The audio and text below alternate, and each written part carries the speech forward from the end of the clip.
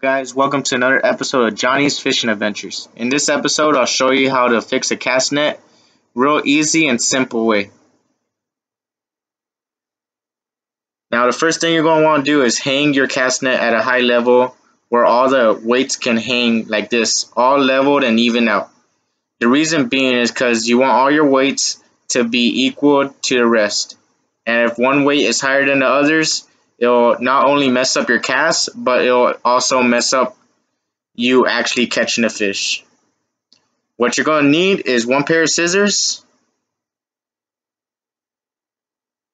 and any type of super glue. Right now I got crazy glue, but any type of super glue should work. You will also need some mono line. If you like mono, you could use mono. Or you will need braided line. Now I prefer to use the braided more than the mono because I figured that it will give a better strength and it will be better. I always use it and it always worked out for me. And as you can see, I had some trouble. I used the cast net yesterday and it got snagged on a few rocks and it dislocated the weights from the net and I had to stitch it up. And there's all these other holes that this happened. So right here, I'm going to show you what you need to do. Now, first thing, you're going to find the hole. Right now, there's a little hole right there. You're going to find a hole or a gap that you want to close up.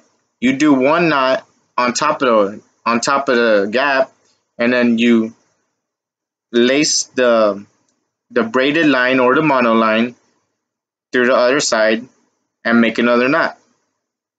Now, this is not going to be perfect. Don't expect it to be perfect when you first try it.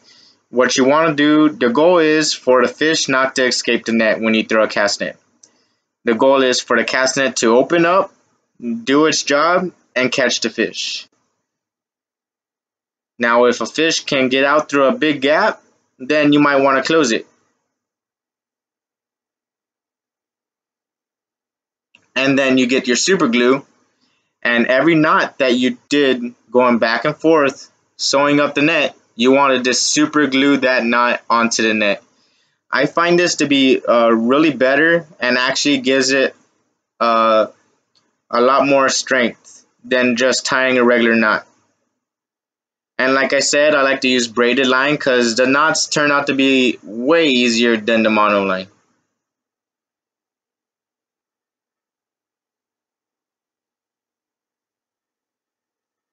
So there you have it, how to close a gap in a cast net with super glue and mono or braided line.